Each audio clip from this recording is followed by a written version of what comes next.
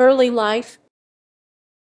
Stone was born on March 13, 1987, in Chula, Washington, near Spokane. He began his career singing at his father's church. His father was a preacher and his mother was an OB-GYN nurse. He began singing in church at the age of 14. Stone was leading worship at his church and playing the guitar. The draw of music for Allen was mainly being able to express himself to a crowd of people, and did not discover soul music until he was a teenager, and he started collecting classic albums from the Ers and Ers. He was 15 when he heard the Stevie Wonder album Inner Visions 1973, when Stacey Orrico, a close friend of Allen's as a teen, became successful in music. Stone decided to become serious about his musical career. Stone related how Orrico had released a record and become successful. She was traveling, singing everywhere, and recording. She was just a year older than me, and I was like, man, that would be so much fun to do, sing and actually have people listen. When Stone was 18,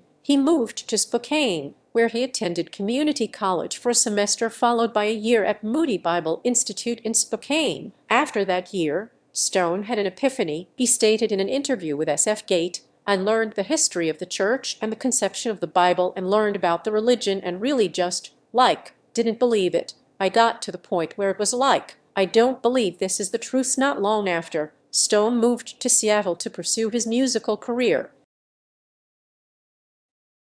Influences.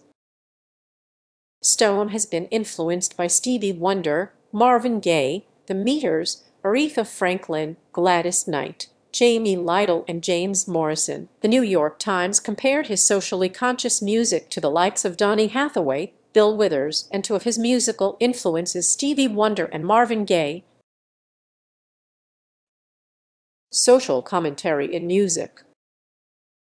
On Alan Stone's self-titled album, a few songs discuss social and political issues, such as Unaware, Contact High, and What I Seen. A live music video of Unaware Alan Stone lived from his mother's living room on Stone's YouTube account has been viewed over 13 million times. Stone wanted to have a different and weird setting for this video, so they recorded it on a set that looked like a living room. Last to Speak 2010, self-released Alan Stone 2011, self-released in 2012 by ATO Records. Radius May 26, 2015, Capitol, Deluxe Edition, March 25, 2016, ATO Records. Building Balance November 8, 2019, APRT November 12, 2021, Run Deep March 23, 2018, Turned Up by Deva Mahal, Modma Records.